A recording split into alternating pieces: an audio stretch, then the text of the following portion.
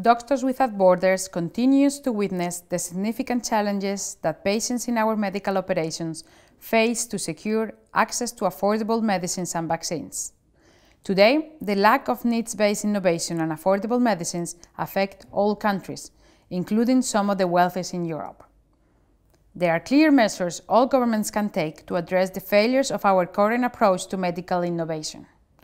There is need for greater transparency along the whole R&D process, from the cost of research and development, manufacturing, and the final price of the medicine.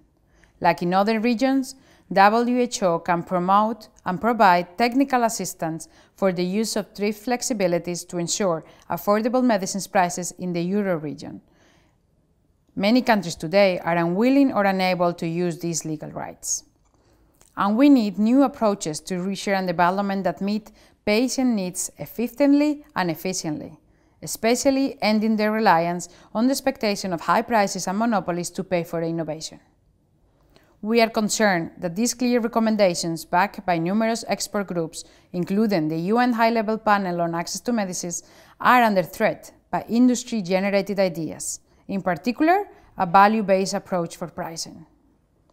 This is the wrong policy model to use to establish prices for life-saving medicines or achieve cost containment. Such a model is often used for consumer goods, which are priced accordingly to their perceived value, as well as the highest price market can pay for them, rather than the cost of production plus a reasonable profit.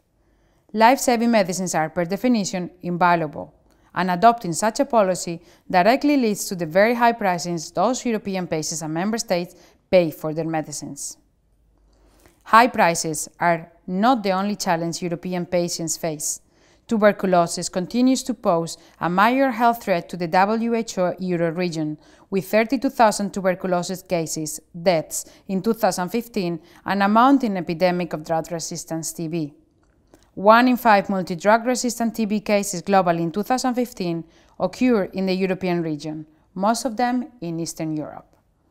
It's the moment for countries to embrace new R&D approaches which can deliver better and affordable treatment faster, including creatively combining push, pull, and pull incentives that promote collaborative and open research efforts to address unmet health needs. For example, the 3P project to develop and improve short-course TB regime.